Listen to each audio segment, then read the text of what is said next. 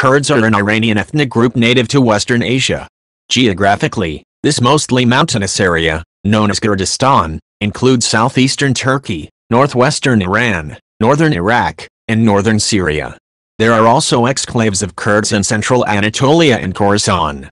Additionally, there are significant Kurdish diaspora communities in the cities of western Turkey, in particular Istanbul, while a Kurdish diaspora has developed in Western Europe, primarily in Germany.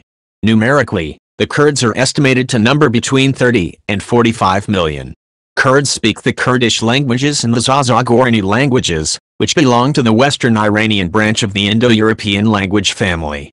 Regarding religion, although the majority of Kurds belong to the Shafi school of Sunni Islam, significant numbers practice Shia Islam and Alevism, while some are adherents of Yarsanism, Yazidism, Zoroastrianism and Christianity.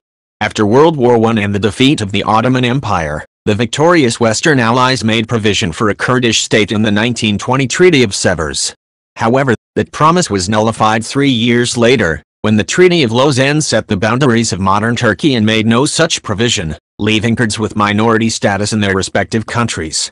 This fact has led to numerous genocides and rebellions, along with the current ongoing armed guerrilla conflicts in Turkey, Iran, and Syria. Rojava.